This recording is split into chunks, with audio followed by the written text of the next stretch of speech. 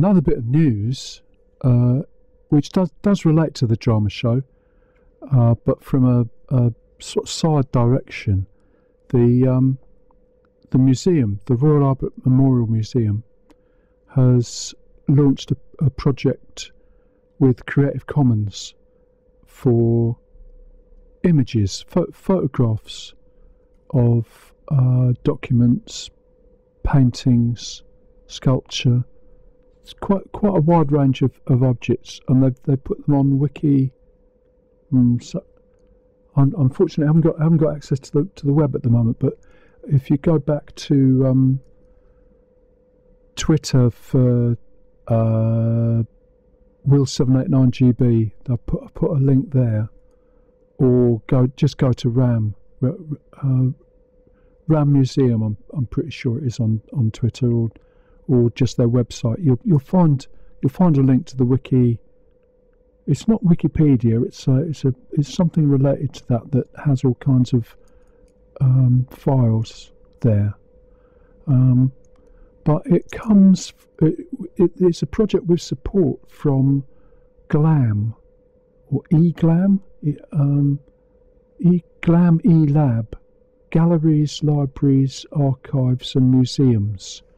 So there's a lot of other sites connected with this project, and also putting material online with a Creative Commons license, which means it's possible to remix it or reuse it, and I can play it on. If it was sound, it isn't sound. It's images. It's JPEG files, let's say. It's not an MP3 file. That's a very simplistic way of looking at what it is. But I think if the museum establishes this in Exeter as an allowable method, then sound might follow, and that would be great for radio, because there's no problem at all in playing. I'm pretty sure I can say that.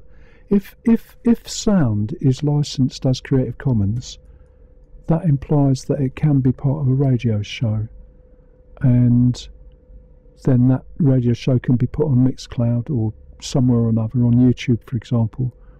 And in the case of YouTube, Creative Commons is one of the copyright licenses that can be chosen, and not many people do that, or not as many people do it as might do it if the copyright thing was understood, and if more reuse was actually made of it.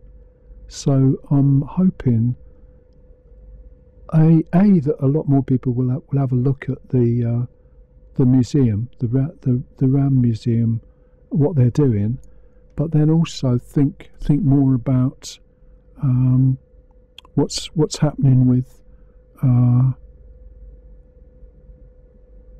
sound. So I'm looking around because I'm not sure which track I've got lined up. I think it's going to be Hot Chip.